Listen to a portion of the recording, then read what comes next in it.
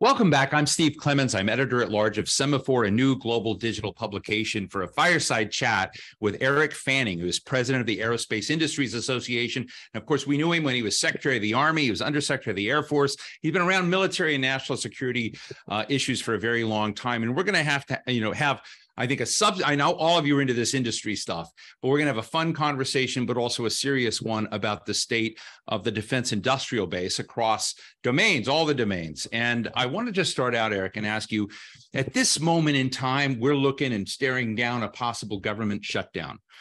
And I'm going to do lightning round with you in all of this. And I just want to get a sense, because I sometimes think we think about these things too casually. What happens to this industry? What happens to the workers, the innovators, the folks who are both within government service, but also contractors who are funded by this? Give us the kind of real picture of damage, if any, that a shutdown would do. It does tremendous damage.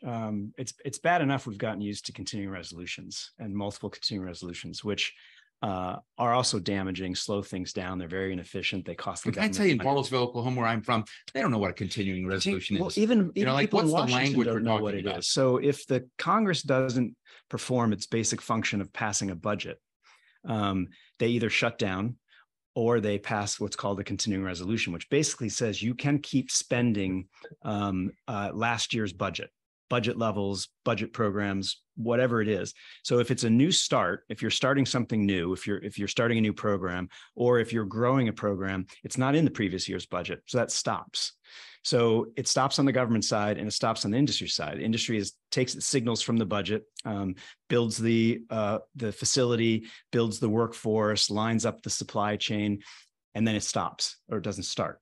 So that's what happens under a continuing resolution. And even people in Washington think, hey, we're keeping the lights on. So I want to take this another step, because my understanding after studying national security weapon systems for decades is one of the reasons why America is still preeminent in that is its ability to manage complex systems, a zillion different parts, a zillion different processes, software, algorithms, quantum, all of these things coming together, the talent behind them, the human capital part of this. So when you talk about suspending something in what is, not a, we're not making Model Ts anymore in assembly line. It's a very, very complex process with supply chains and a very wide, we're talking about all domains. Yeah. So what's the heart attack do in that system? Everybody's heart attack is different. Every company, and first of all, when you add a shutdown on top of it, or a serious threat of a shutdown, shutdowns start before they actually happen, because everything pivots to planning for that. Government is figuring out, how do I shut down? How do I send my workforce home? And industry is deciding what they're going to do as well. Do we keep working? Do we furlough workers? In some cases, there are no choices, because let's say it's a classified government facility that shuts down because it's a government shutdown. Those workers don't have access to their workplace anymore. Contract workforces, companies that perform services, they really get into a bind because they probably won't be compensated for whatever happened during the shutdown.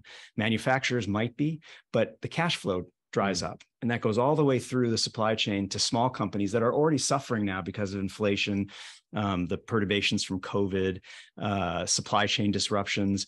And so it's just an extra squeeze on the entire system. And you're right, the integration is more important now than ever before because of the complexity of what we're doing and really the addition of domains. It's not just underwater, the system anymore. Screaming more loudly about this potential shutdown. And I want you to take off your industry hat for a minute. You were Chief of Staff to the Secretary of Defense. You were Undersecretary of the Air Force. You know about defense planning. You were Secretary of the Army. You worked with, until another day, the current chairman of the Joint Chiefs, Mark Milley, in the Army. What are the command staff members of the Joint Chiefs thinking and doing right now?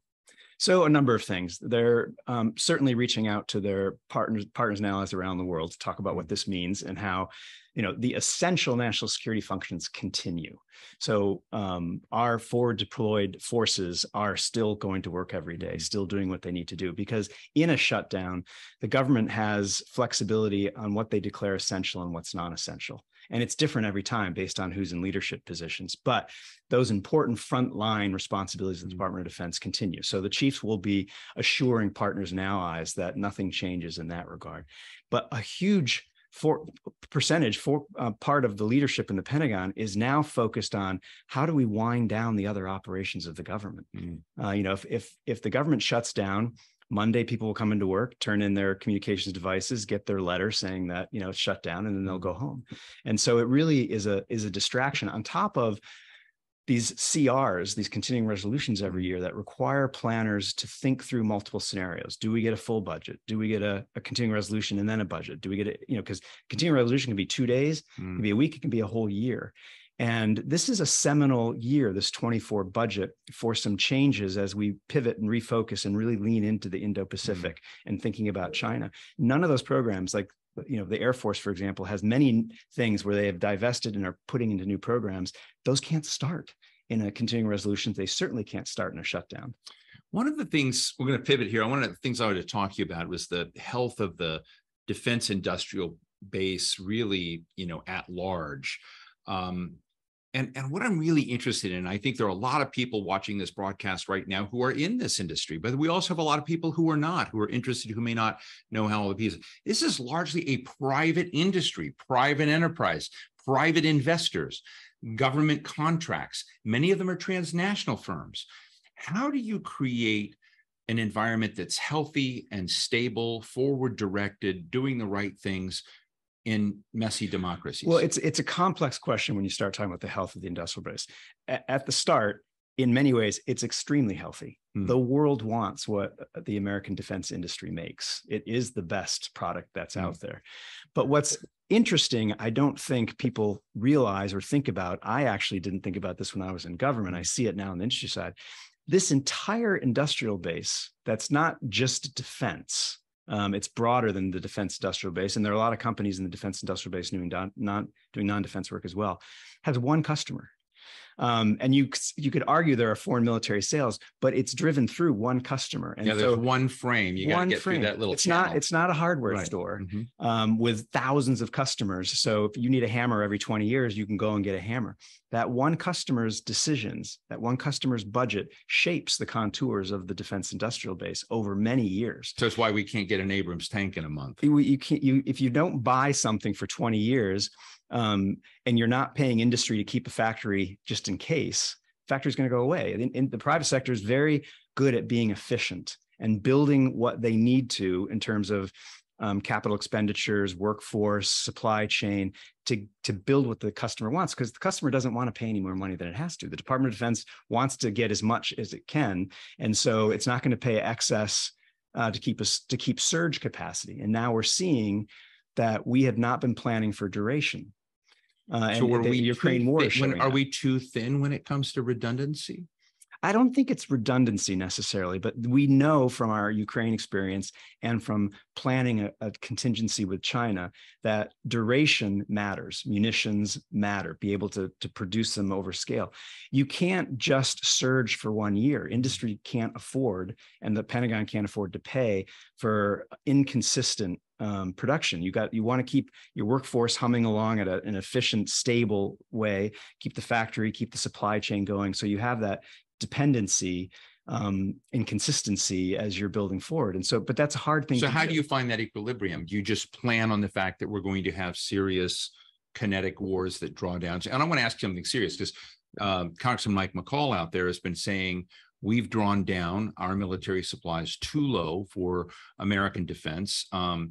I was with Senator Deb Fisher, who is very, very worried about this, said not only do we have Ukraine, but we're too low for what we need, and we have contingencies elsewhere in the world. We're really screwed, because she looks at the defense industrial base and doesn't blame them, but said we have not given them the resources they need to be able to produce and do these things. So how do you get the equilibrium right? So it requires really disciplined investment decisions. And I was a part of this too. When you get to the end game of building the budget every year, there's always more things you want than money that you have.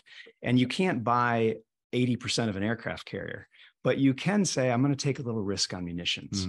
And that's one of the bill payers in the end. Like I'll get 80% of what I want. It's a little bit of risk, but I'm still getting 80%. But you do that year after year after year after year, the industrial base shrinks to produce what you've been ordering because it can't afford, the customer DoD can't afford, and the industrial base can't afford to keep that extra thing going unless you pay for it. So the department is starting to look at that. How, what are the right levels we need, and where can we pre-position some things? Maybe it's parts, maybe it's materials, maybe it's making sure you have a workforce so that you can surge a little faster than you would right now. But you really have to be disciplined about that. So I worry that these lessons we're learning in Ukraine, they could dissipate over time as we get back into old habits. Look, we're seeing the U.S. government shift in ways I haven't seen in a very long time, where all of a sudden the Department of Commerce is almost like a commanding general when it comes to the future of U.S. Investments in strategic technologies, in quantum and AI, but particularly chips and semiconductors, which all have relevance to the defense sector. In a way, the defense sector is driving a huge amount of that need and money. How do you think America is going to do in industrial policy? So, well, that's an interesting question. First of all, I would say that in the defense requirements for chips, for example, pale to what the consumer market wants. Right. So that's one of the things we're always paying attention to make sure that the you're needs saying of you're easier than they are, or we're they're smaller. higher. We're you're smaller, and but so, you're more sophisticated. Yeah, and people ask me, like, in a government shutdown, do companies go bankrupt? Sure, some could be at risk of going bankrupt. The bigger risk is that companies say, I don't want to do defense stuff anymore, especially in an inflationary environment. It's just too hard to work with the government. I can make money just on the commercial side. So we have to be careful from a national security perspective that the needs of the Department of Defense. You disagree with them, by the way? Disagree with? It's easier to deal with the private sector than with government. It's much easier to deal with the private sector. I mean, and there are real important reasons for that. I mean, what we're building for national security is complex, it's important, it has to be dependable, but it's also taxpayer dollars. But you can create too many barriers, especially in an inflationary environment. I hear from companies about suppliers that say, I'd rather pay you, the defense company, a penalty because I'll make up more than that because I can raise my prices on the non-defense side. So the Commerce Department, yes, can they scale to do what they are being asked to do, which is a question. And will they make the right decisions? Will they make the right decisions? Sometimes I think picking winners and losers is always difficult, but buying things, buying chips, whatever, incentivizing that way may be the better way to go about it and let the market. As you talk to your industry members out there in the Aerospace Industries Association, in a way, I kind of think you have the Wizard of Oz job where you're the guy behind the curtains and you see a lot more than all of us. But I'm really interested in how your industry looks at innovation, particularly in the national security space, in places like India, Brazil, China. And those are, complicated countries in various ways for us. Also UK, France, Israel. A lot of our allies are challenging our own technical preeminence in a lot of areas. So how does your industry see the diffusion of talent, innovation in the defense space? Well, it's interesting because these are global companies. It's global markets on the non-defense side too. Someone once said to me, buying American makes it hard to sell American. When a defense company makes a big sale in another country, that country wants in on the economic aspect of it. And so we have these things called offsets. We're like, all right, we'll make these parts of this plane that you're going to buy from us in your country. And that's good in terms of taking advantage of the resources that the world has, including people. It can create dependencies that become problematic, COVID, so there were logistical issues, or if someone is an ally one day and not an ally the next day, or not as dependable. Turkey, for example, when they were pushed out of the F-35 program, they had become a really important and dependable part of the supply chain, the global supply chain. So it gets complicated. So we watch the innovation of our adversaries very closely. That derives a lot of decisions about what we're going to buy and what we're going to build. But we benefit from the innovation of our partners and allies. Every national defense strategy that's been around since I've been in this business talks about partners and allies. I don't think we have ever leaned into it as much as we are right now. AUKUS, for example, understanding that that's a competitive advantage we have over China and Russia. They don't have allies like we do. And we ought to be, we compete, but we benefit from that ecosystem. That Step further into the AUKUS world and tell us what the state of play is now and why that international effort with our allies and what the American industrial and innovation base, how it's tied into it. So, one of the great things about AUKUS is who doesn't like the Brits and the Australians, right? So it's kind of sort of an easy thing to talk about. It doesn't get the kind of opposition it might be if it's a more interesting country, but it's an enormous undertaking. There's two pillars to it, two parts. The first is the nuclear part. Right. That is not an easy thing to build the industrial base that would be a part of this for Australia to actually start building these as well. Also on our own end, the industrial base, our shipyards are as efficient, meaning as thin in capacity as you could possibly have. We can barely make what we need.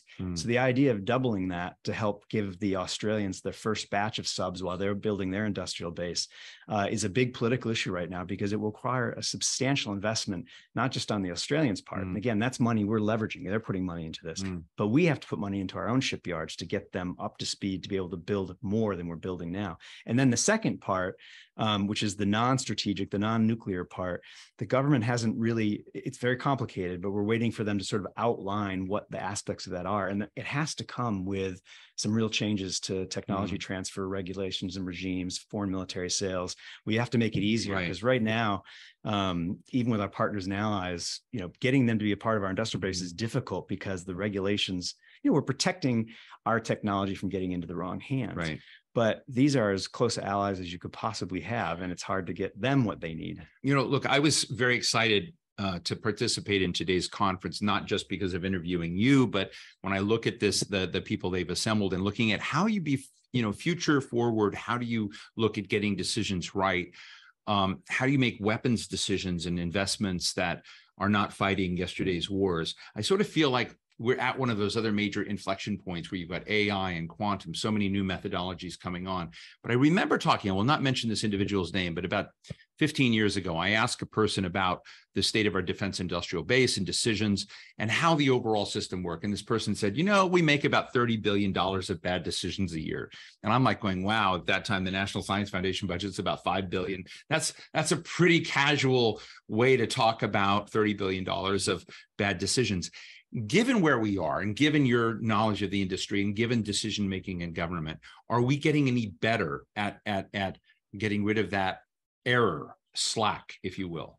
Well, first, there are all sorts of estimates on what that slack is, but it's a broad set of things. I didn't come up with that number. Yeah, it's a broad set of things that go in there. Part of it is, we have the private sector fail quickly, fail early. I like to think of it as learn early, because the Pentagon leadership will say, we have to fail early, and then they shoot whoever fails. But that really is how you learn. I mean, DARPA, for example, the Defense Advanced Research Projects Agency, they insist on failure because that's the only way they learn the limits of what they can do.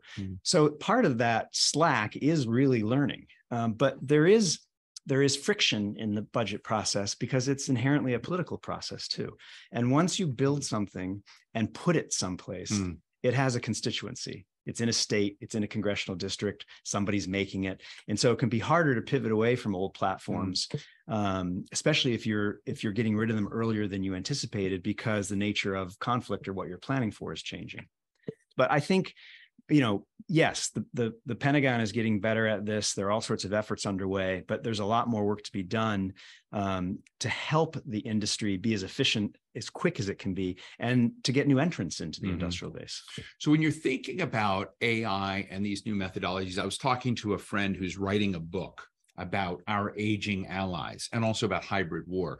So he's calling the double graying of our allies in the Pacific. So we have, gray war, and we have our allies, Japan, South Korea, they're just getting older. So I told him he should name the book, Can Robots Be Patriotic? So when you kind of look at autonomous systems coming on, weapon systems, what's the state of play in that in your industry? Is there enthusiasm? Is there worry? Is there caution? Well, all of the above. This industry is always trying to think about what's next because they want to have the competitive advantage. They want to have developed the expertise, the workforce, whatever is necessary ahead of what competitors are doing. And so that they're always looking into the future. I think what's interesting about AI, quantum, these types of things, there's two elements to this when it comes to national security. One is the Pentagon has to get better at incorporating technology that's developed on the outside. You know, when I was born, Pentagon created GPS, created stealth, and those things then went on to have commercial application. Whereas today, the technological iteration is happening faster and faster and faster on the outside, and the Pentagon's having a hard time just keeping up and bringing it in. The second is the nature of war or conflict. You know, a kinetic conflict in World War II, that's one nation trying to impose its will on another nation. There are so many more ways to do that now. 2 billion people on this planet vote next year. Right. And that, you know, if you can interfere with that, just disrupt it, but even if you could influence it, that is a way to exert control over another country that doesn't involve a kinetic interaction. And so this new technology really stretches the definition of conflict between nation states and non-nation states. You know, one of the things that struck me, and this may be an unfair question, but the Mike Roman, who's the CEO of 3M, was constantly trying to explain to people why we had a mask shortage during COVID. And that they were making all the masks they could, but they are a global corporation. They are, you know, these are non-low tech little pieces of, but we had a tough time getting masks produced, and so much pressure that people began talking about defense industrial authorities and to come in and transform various other manufacturing sites to provide this. So my question is less about masks. It's about, you know, essentially how well we are prepared for what we were talking before, serious times of, you know, national need on a dark day. Do we need to begin using some of these authorities when we're backstopping allies or doing others? I mean, do we just need to begin looking at how we can give your members more support, more room to run, and more resources to produce what we need, either today or if we have another major contingency tomorrow? Well, we did learn a lot about the Defense Production Act, and those authorities were utilized during COVID quite effectively, for example, in the creation of the vaccine and the scaling of the vaccine. But there's more that could be done there, but you want to be careful because you're disrupting the other parts of the economy in the industrial base. I think the bigger issue is making sure that, you know, that we're basically, you know, one of the CEOs said that we're only buying enough missiles to replace what we use in training or munitions we use in training. We have to think about the capacity of the industrial base as a capability in and of itself. So it's not just that you have an industrial base that makes what you want. You have an industrial base that can produce, and where can it flex, where can it flex, so that military leaders and national leaders have what they need out of an industrial base. Because right now, and it's just like what 3M encountered, companies get better and better and better at driving efficiencies, squeezing efficiencies. That does not leave room to surge in the event of a crisis. And so it's hard though for the government to make those decisions because they are also investments and they come at the expense of something else. Now, how are your folks dealing with inflation, the Fed's efforts to curb inflation, high interest rates? How are these other macroeconomic factors affecting an industry where there's really only one client? So I do think that there's a reckoning coming with inflation that's still in front of us. It's hitting. What will that look like? It's going to look like a couple of things. It's going to look, first of all, I think the next round of competitions and contracts, the Pentagon's not going to get what's expecting. It's hard for a company to project far into the future because their supply chain is skittish. You want me to estimate what this is going to cost over 5 years. So they're going to protect themselves by putting in. So some of these bids that are coming back will probably be eye-watering, but also if you were planning 5 years ago and being able to buy 5 of something this year, you may end up with 3. And so that I don't think the department's planning processes have fully incorporated inflation yet. And part of that is when inflation started to hit, one of my more tenured CEOs said there are not many people in the private sector or in government who've had to manage through inflation before. And so it's, you know, we're focused on the CR, we're focused on the shutdown, but I don't think we've fully incorporated what inflation is going to mean to the budget and how it's going to squeeze its buying power. You know, when I worked in the Senate in the 1990s for Senator Jeff Bingaman, who was on Armed Services Committee, there used to be reports, and I honestly don't know if they're still produced, but it would be an annual assessment and survey of America's dependency on strategic minerals, strategic technologies, investment in production elsewhere. You know, I think there's a way to look at your industry that you represent and just assume it's all within the boundaries of the United States and that all you need is inside the boundary. So tell us how true or untrue that statement is. And do you worry at all about ongoing structural strategic dependencies of the United States on other parts of the world? I do. It's much better now than it used to be. In fact, even on the commercial side, when Russia went and took Crimea, that got people's attention. And now we're thinking about what China controls and our ability, if we go to conflict with China, which nobody wants, and they cut off supplies that they control. So there's a lot of analysis being done of that right now, the China committee in the House, for example. So we're getting better at that. But our desire to find things cheaper wherever they are in the world meant we lost a lot of capability, production capability, mining capability here in the United States. We have some of those minerals, but the ability to extract them and then process them, which is really where you have environmental impact, is difficult. Right. So in 1 minute, we're right now near the end. I mean, you see the UAE sending a mission to Mars, a little Hope probe. You see India, Russia, Brazil, all back in the space race. Where is your industry with space, and does America have a big enough footprint? I think it does. It's exciting to see. But you don't sound enthusiastic. You sound like, oh, maybe. No, I think so space is one of those places where we build and lean into international relationships. Right. And so it's exciting. I mean, we're not going to be able to do what we want to do, getting, to moon and then to Mars by ourselves. We have to do it with other countries. So that's exciting. But the amount of countries going into space, the amount of companies going to space, the amount of satellites going into space, rockets going into space, we're not fully set up for that volume yet. We've got to get international regimes in order and agreements, and so that we're not all, it's not the Wild West up there. So really quickly, I was trying to figure out a fun way to end this. When you think about the defense industry in American movies, you guys are always the villains. What can you do to become the heroes in the film industry? Well, I think No. It's true though. It's true. It is. It's different when you're at peace. I mean, it's a little comedy at war. The Russia's invasion of Ukraine changed a lot of attitudes very quickly. In Silicon Valley, here in Europe, it used to be that if you were investing in defense manufacturers, you got dinged on your ESG scores. Now, governments in Europe are saying we should get extra points for investing. We're protecting democracy in our borders. I'm going to tell the organizer, they have this conference. We should do it in Hollywood someday. And that way we'll get some heroes from the defense industry. They're on strike. So ladies and gentlemen, thanks for joining us. Eric Fanning, president of the Aerospace Industries Association. Real pleasure. Thanks, Steve.